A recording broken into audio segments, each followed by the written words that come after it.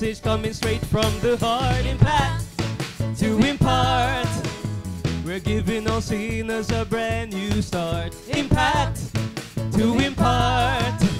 We're sending the message. Father, in the name of Jesus, we lift up this nation of Trinidad and Tobago.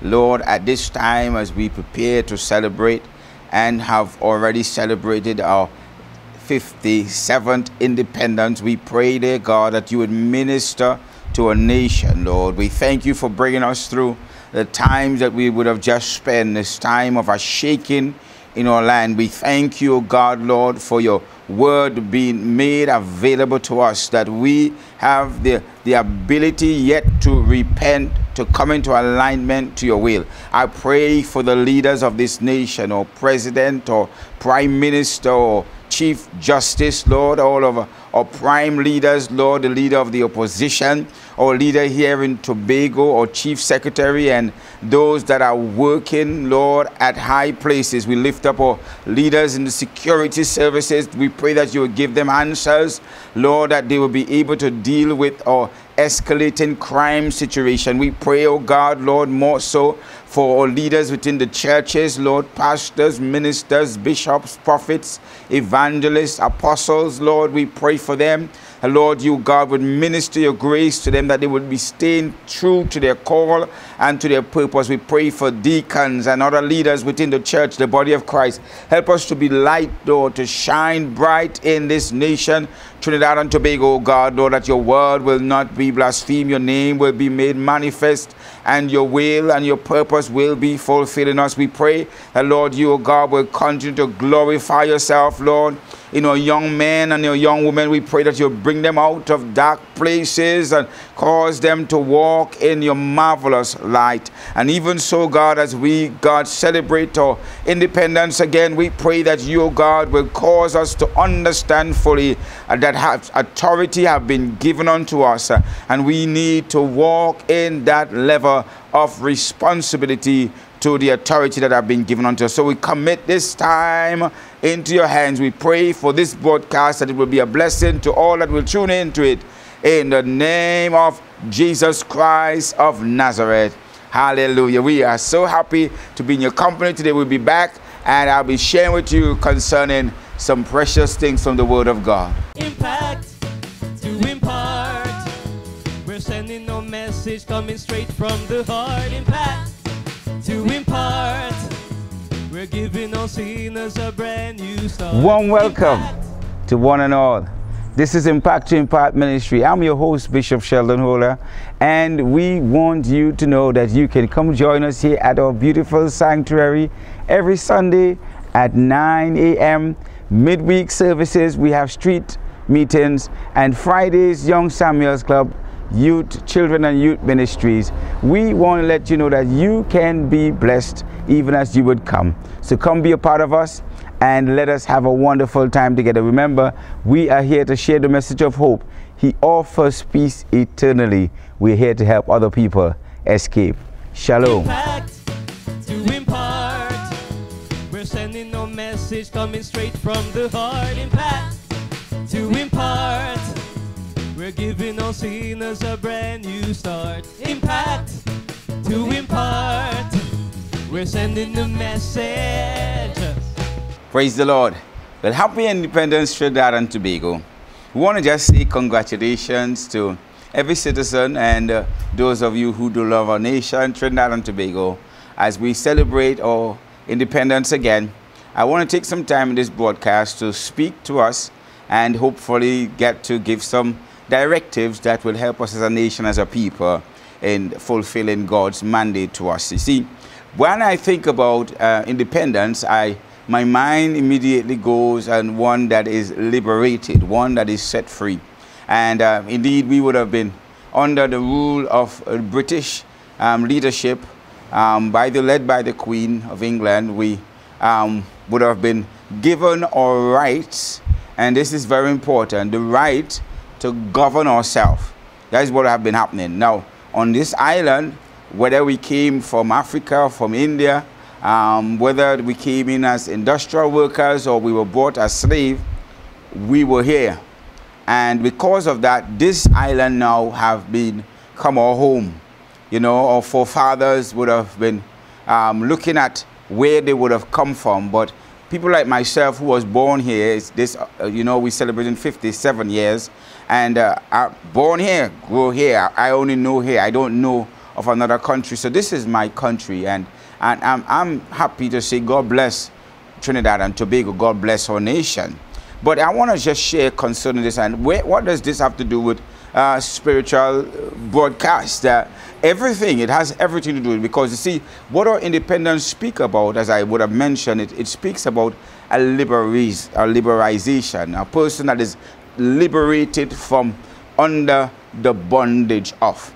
You see, what had happened before is that whatever it is that we needed here was directives were given directly from England, and it would come through their generals, through whoever they would have, you know, set here and put in charge over the people. It means that we did not have the ability to own property. We didn't have the ability or the rights to ourselves. We were slaves, and when we gained our independence, we would have been now given the right, and the word right really speaks of authority to, one, protect yourself. So one of the first things you would see that we would have been given, and that's why every independence we see a march past. It's not just to march past, it's a demonstration of our military strength. So we're given now the right to protect ourselves, and also we're given the right to govern ourselves as a people. Those are two very fundamental rights. We're given the rights to govern ourselves and to protect ourselves.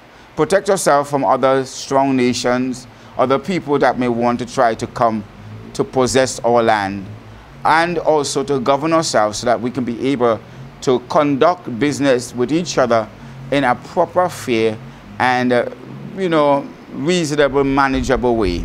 So our responsibility was given unto us. And you know, as we would have looked at our history, I want to talk to my leaders today. I want to ask our leaders today, as you would reflect on, you know, independence. It's not just about the celebration and the popping of the champagne. It's a question that we must ask ourselves, is that if it is that we have been performing the function for which we have been given. If we have been able to govern ourselves, you know, govern yourself means that you have the right to make laws, to determine what works best for you in your situation. And you know, it's sad that even though we have been given so much years, so much opportunity to do this, at times we do feel so strained that it seems like if what we do for ourselves, to ourselves, is so unjust and so unfair. We have given the right to manage our resource and to take care of what we have. And as we celebrate independence this year, we want to just ask our leaders to indeed lead us aright. You know, take care of our resource. Help us that we wouldn't have a lawless nation, that our nation wouldn't be overrun by thugs and bullies and people that are just exploiters, but that our nation will be a people that is strong, a people that are intelligent, a people that are wise, that we could be not just, as we label ourselves, a blessed nation, but we can be a nation that really knows what we're about. So as we get ready for next year as an independent nation, we want to just encourage our nation. Let us continue to go forward. But one of the key elements in all of this is that we must understand that God bless our nation. That's in our, it's in our anthem, it's in our songs, it's in our pledges. God blessing our nation. And as a people, we want to receive the blessings of God. And today, as I would share with you concerning authority in this broadcast, it's a very special thing for us to understand that authority, when authority is given, one must be able to exercise the authority and exercise it well. I want to take you into the Word of God, and I would just look at a little portion of Scripture, and we're going to build where we at. I hope that you have been blessed with our broadcast week after week.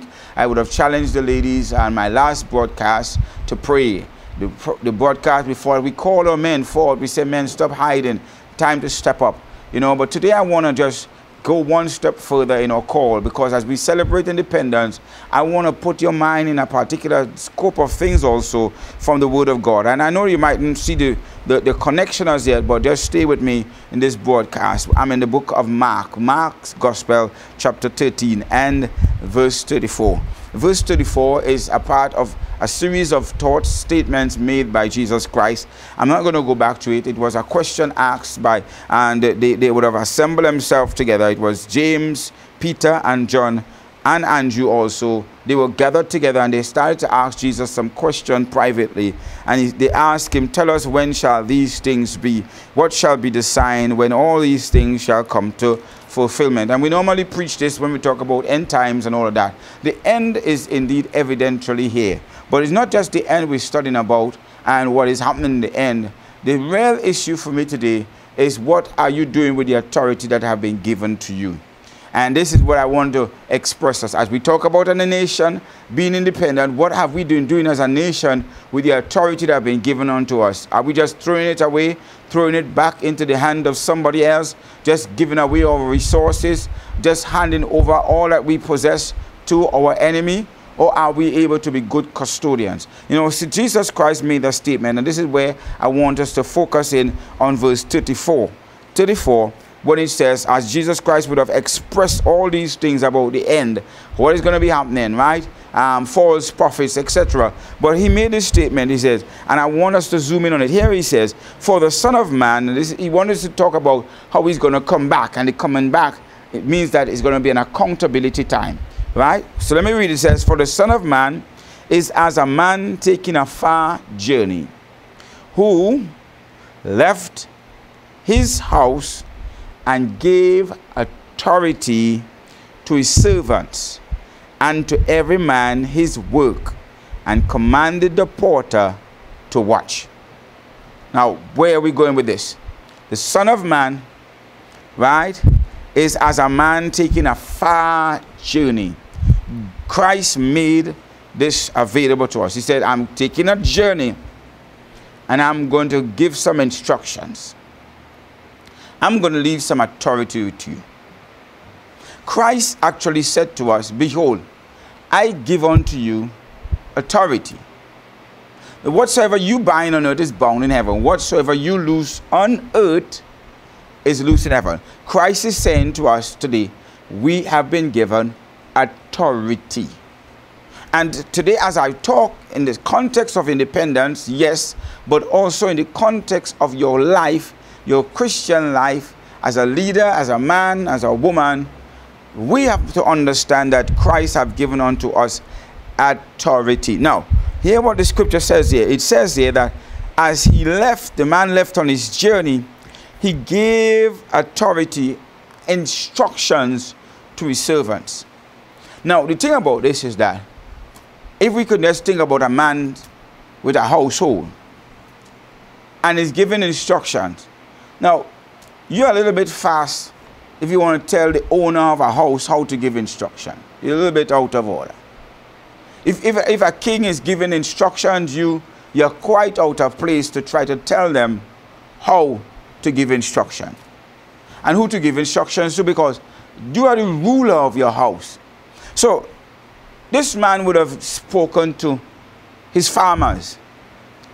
And he might have told his farmers, listen, the crops are going to be coming in at such and such time. You know how it goes. I want you all to make sure and take time to harvest them.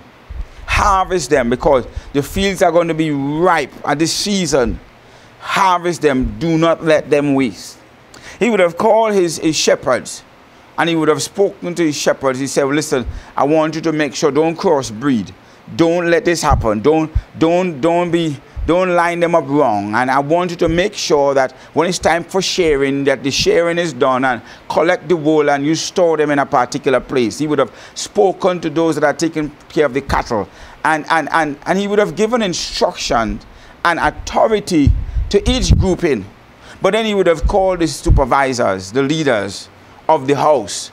And he would have said to them, now you remember, I want you to remember that you are in charge of this. So whatever it is that you need to do, you do what you must. I already told the farmers what they need to know. But you are in charge to be able to help to keep this house together.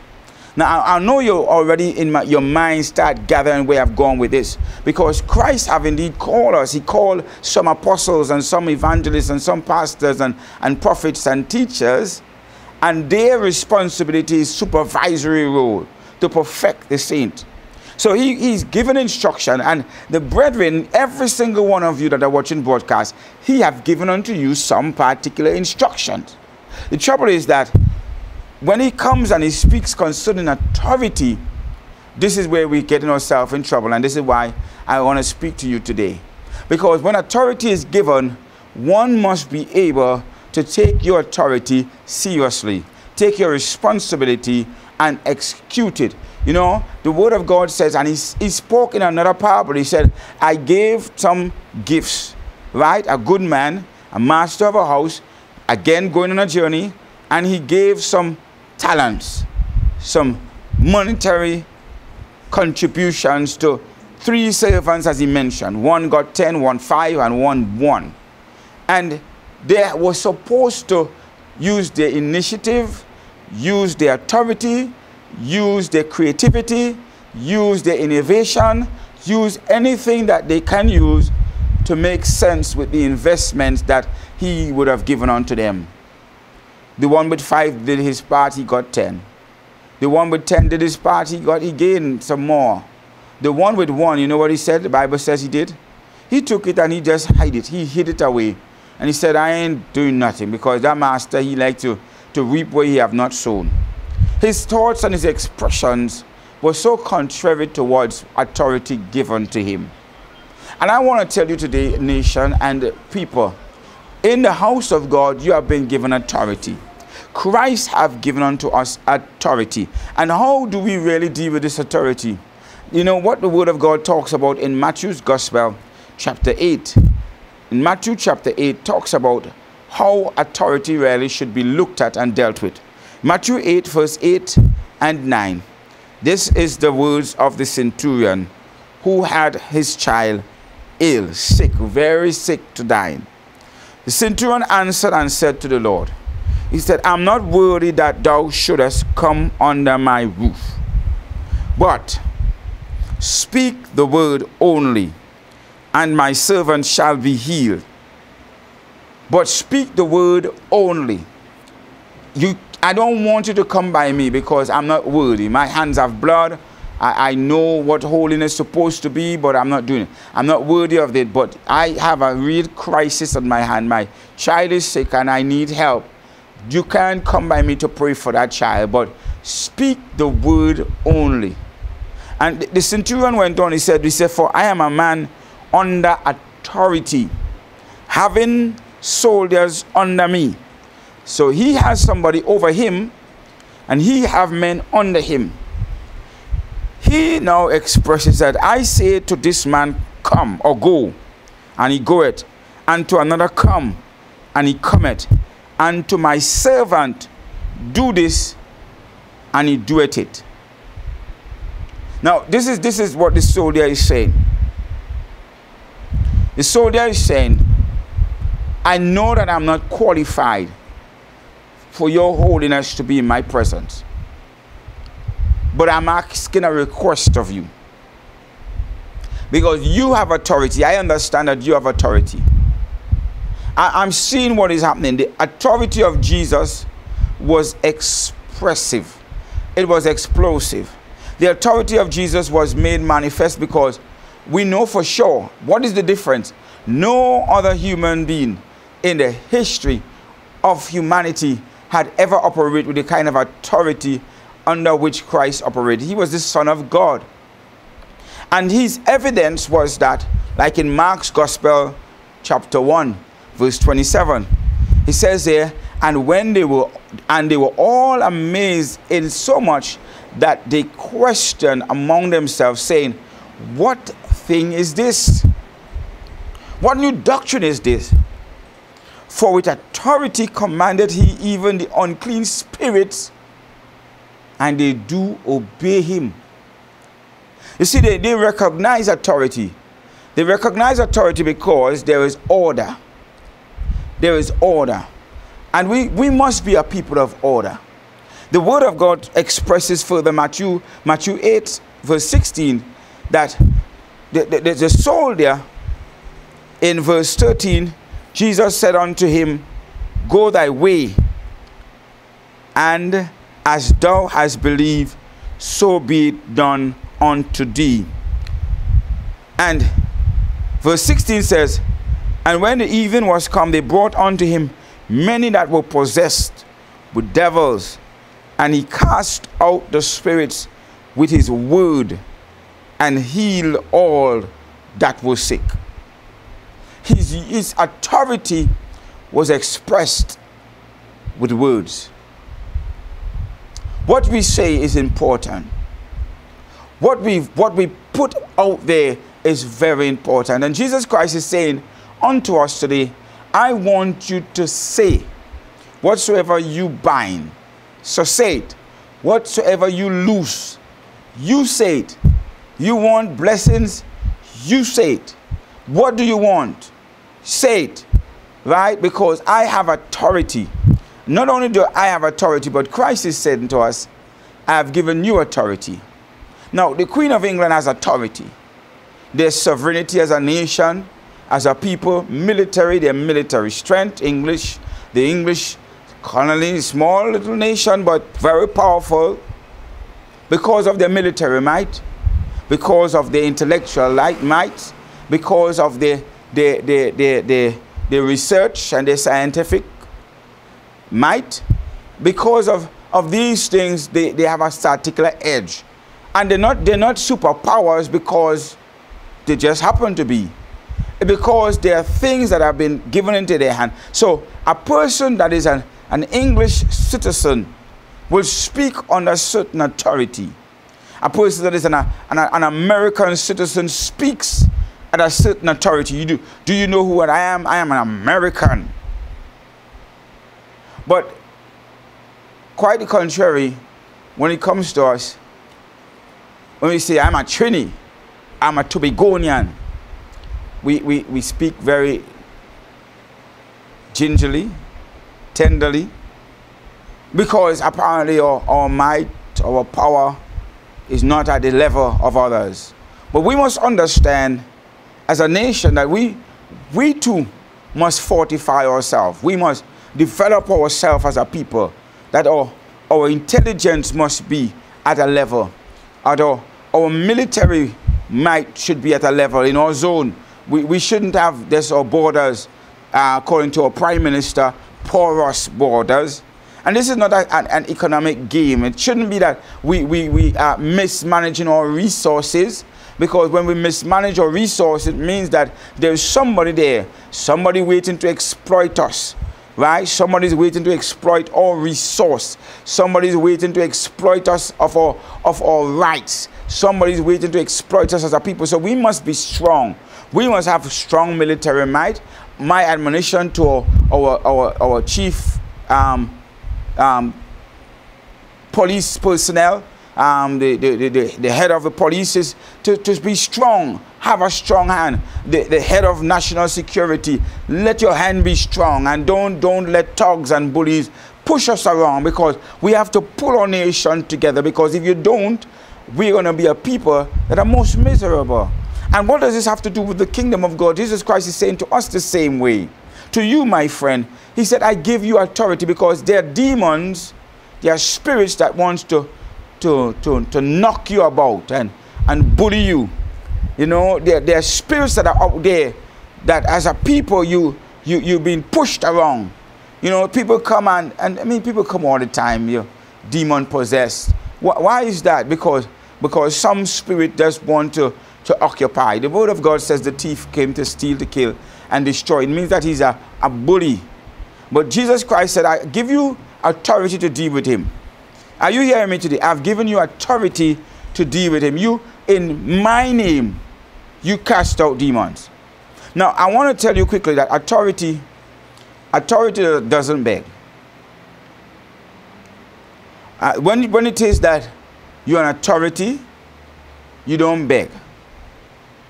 There's a difference between a son that is born into a family and an adopted child. An adopted child, if they don't feel that they belong, they have to sneak and beg. A son walks into the kitchen and they go and have a meal. A visitor is different to a son. When Jesus Christ was on earth, he operated not as a visitor. He operated as the Son of God, the Son of Man, because he had been given authority. He never asked a demon, could you please come out? He never said to blindness, blindness, if it is possible, could you just leave this person?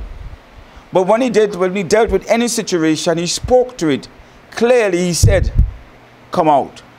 And he didn't say, Father, do you really want me to deal with this one now? No, he didn't do that. He asked the person, what do you want? And when they gave the request, he said, well, be it unto you.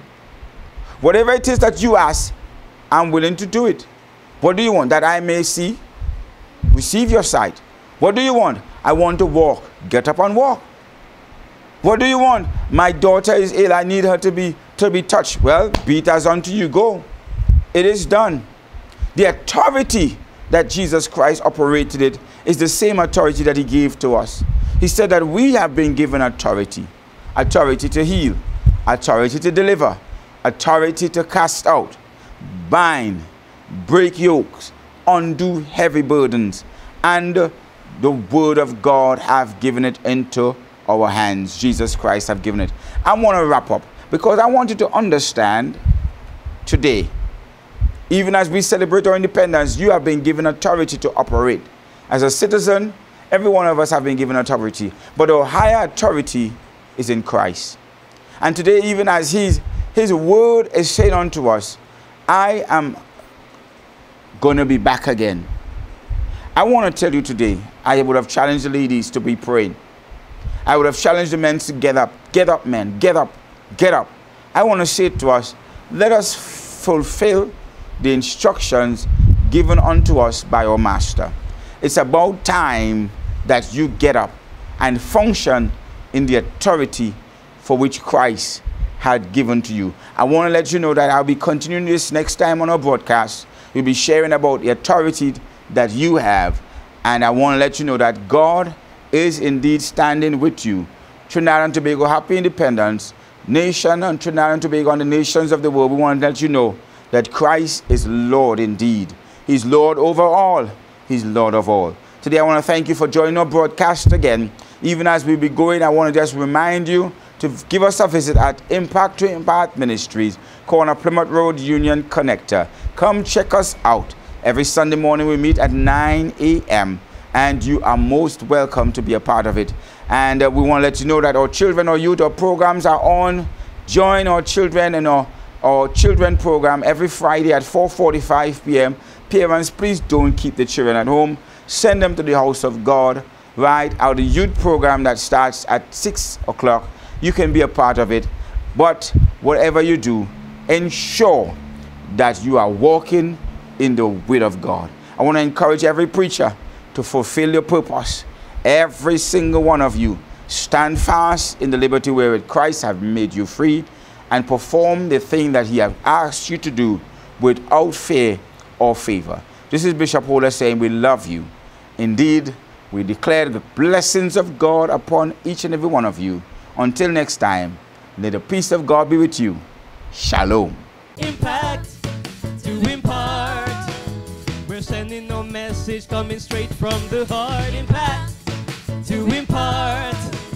We're giving all sinners a brand new start. Impact to impart. We're sending the message.